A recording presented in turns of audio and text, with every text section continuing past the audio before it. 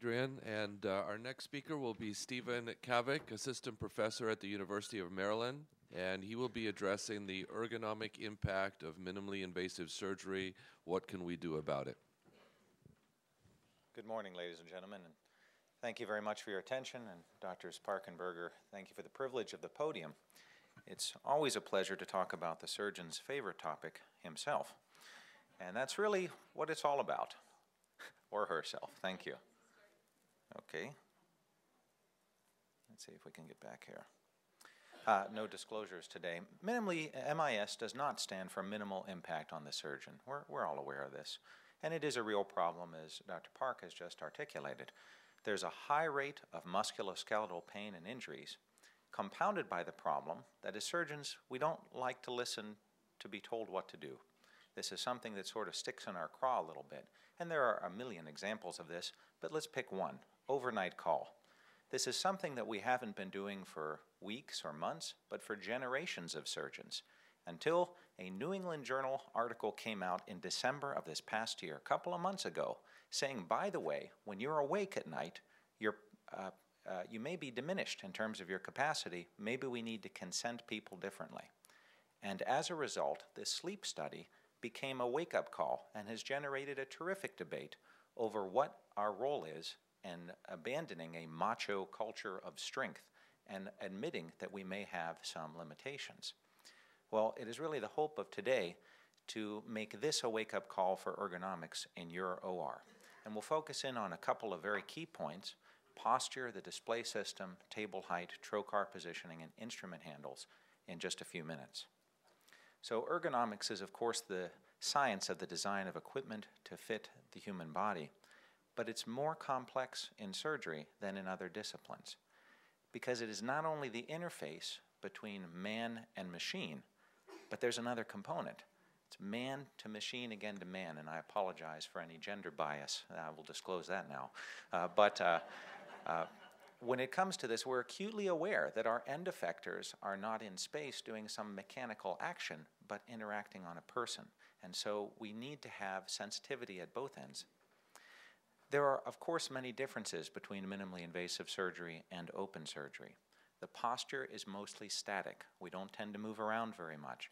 The visualization is different. The angulation of the fulcrum effect and the limitations of our degrees of freedom are real and impact what we do. And the feedback is, of course, significantly different, if not more limited. When it comes to ergonomics, Dr. Park just detailed his study showing that almost 90% of surgeons suffer physical symptoms and some form of discomfort from what they do for a living. Interestingly, in a separate Italian study, a survey of ergonomic guidelines, 9% of surgeons were even aware that there were ergonomic guidelines for surgery. And then only a third of them applied those guidelines to what they do.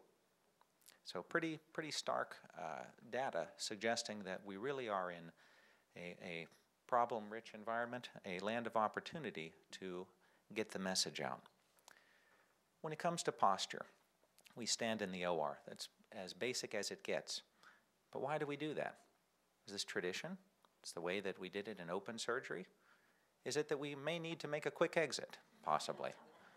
Respect for the patient or professionalism, that you've come here to my OR, I should at least stand, perhaps. Patriotism, I put that in as sort of a gag, but there really is no great answer to this question. But it is convenient. It's efficacious. We know it works. It's very familiar to us. Can't get any cheaper. It's very cost effective. But is it optimal? That we don't know. We do not discuss the stance. Should you put your feet wider apart or closer together? That probably is important, but we don't know. Leg pressures. If I stand on one leg for half the operation and my other leg for the other half, is that better, worse, or different? Resting.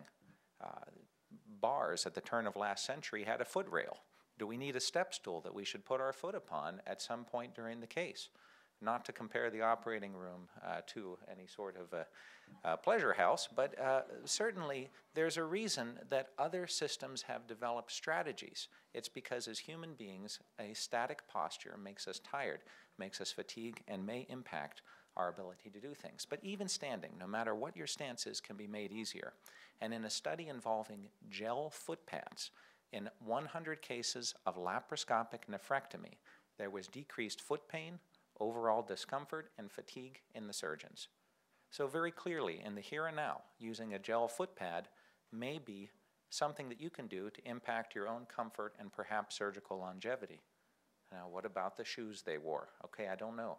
And that wasn't really in the article. And that may have an impact too. Or should we be wearing a clog with a higher heel or an insert that is some sort of a gel?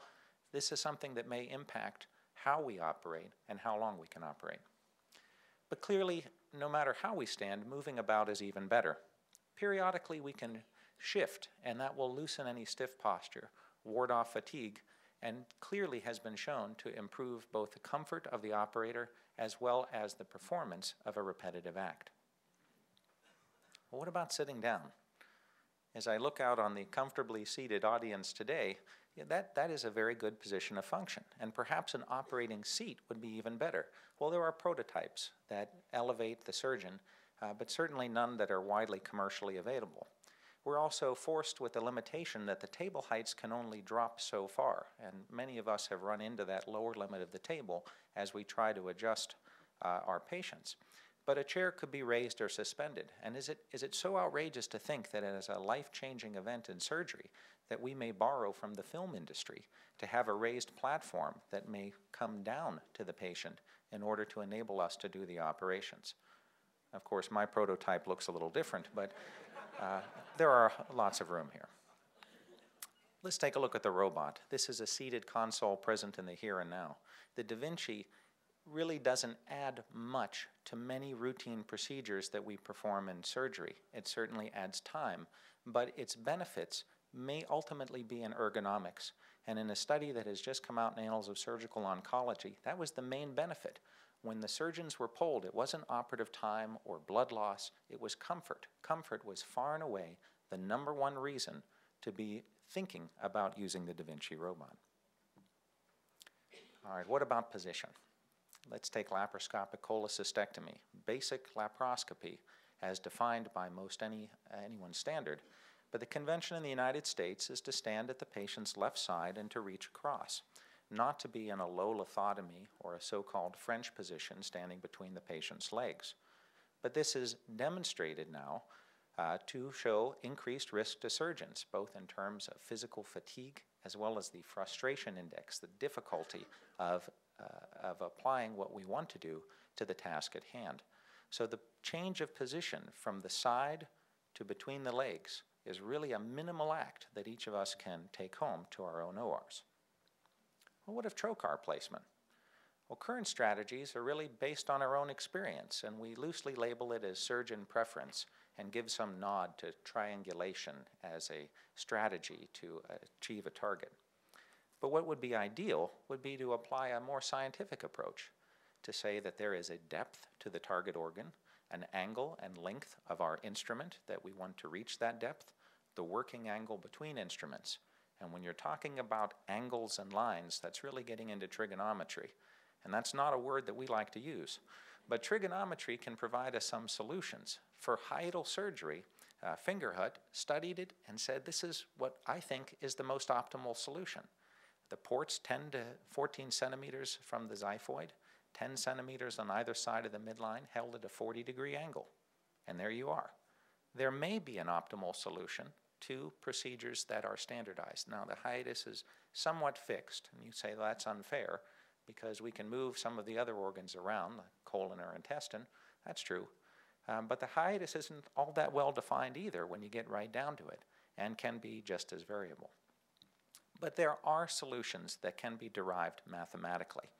And sometimes the results may surprise you. For instance, during pelvic surgery, some surgeons looked at the angle of the spine. And by discovering this, they found that if they leaned forward and to the right against a head support, it kept their spine in better alignment. And they sort of poo-pooed this. That's kind of funny. I get to lay my head down during the operation. But they tried it and said, you know what? This really is a good thing. And so they have adopted a thin head support in routine pelvic surgery as a means of increasing surgeon comfort. Table height.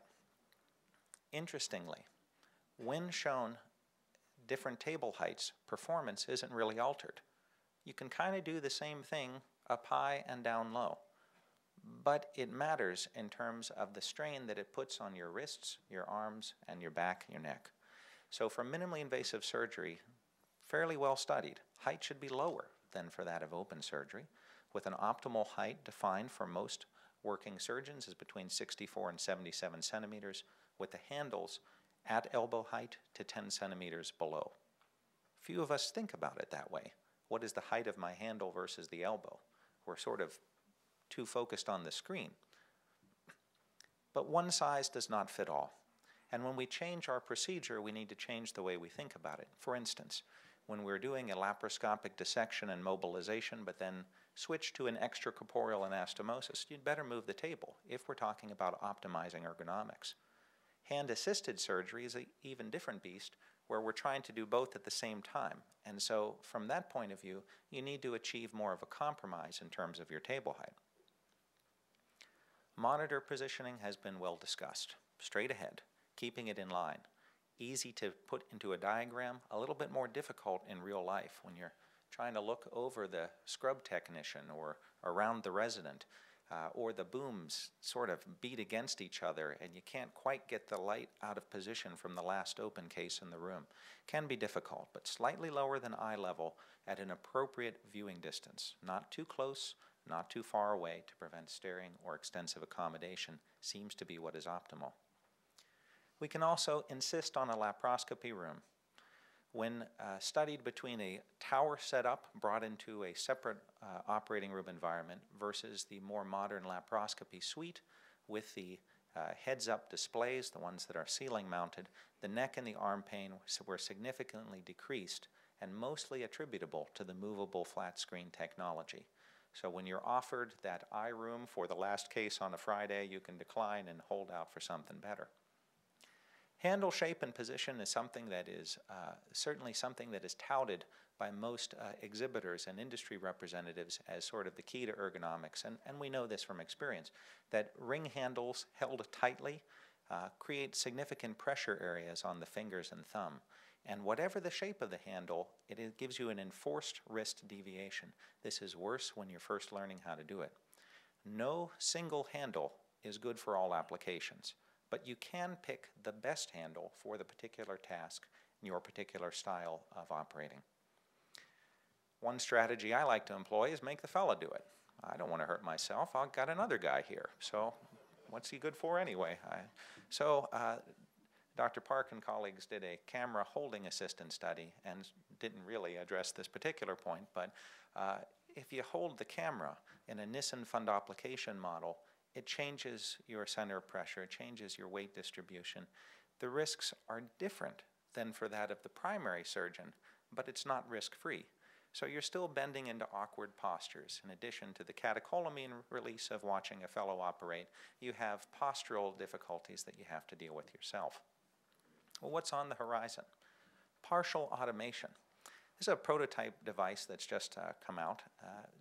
It's a modification of a conventional suturing assistant device which changed the grip to attach a DC motor controlled via a computer. And basically, instead of having to squeeze handles and flip buttons and turn your wrist in order to pass the stitch, it does it with a single button push. Now this is of course a prototype. It's very clunky, but it increases the speed and clearly decreases the torque that is necessary on the hand and wrist. So partial automation may be one strategy to help. But what we know is it's not notes. For all of the press that notes have gotten, we know that there really is sort of a knowledge deficit. We don't have all the right platforms, we don't have the experience, and we have a much higher muscular workload when we're attempting it. But our problems are not unique to surgery. Endoscopy, our gastrointestinal colleagues, report similar rates of complications. And they have very specific recommendations in monitor height, patient and provider positioning, as well as recovery time between procedures, something we don't talk about. Our SAGES guidelines for office endoscopy service discuss facilities, equipment, training, patient monitoring, but not ergonomics specifically. That's a little unfair. We're having this symposium now Certainly, most of the literature is existing in surgical endoscopy. But when we look at other disciplines, they may have some answers. There are ergonomic guidelines for poultry processing. There's a 23-page guide from 7 years ago, and from the top down, that looks like me. That looks like somebody operating. And it talks about clamps and awkward arm postures and proper workstation height, and to prevent excessive lifting of the arms. Other people are thinking about this. So I apologize for the pun, I really do, but not for the thought. Because the thought is we don't need to reinvent the wheel. We can build on the work of other disciplines to refine what's already been documented and proven to be safe and efficacious to improve our own ORs. To go from question marks to analysis of viewing distance and angles into what seems to be futuristic or perhaps unnecessary ergonomically designed. So the take-home points. What can we do about it? We can stand on a gel pad in the right position. We can move a little. We can lower our table height, use inline monitors, and insist on a lap room. Use the right tool for the right job in the right way, and challenge our assumptions as to what really is best for us in terms of ergonomics. It's inherently a physically demanding task, but techniques and countermeasures do exist, and I would encourage you all to think about it because this is certainly an area where we all may contribute. Thank you for your attention.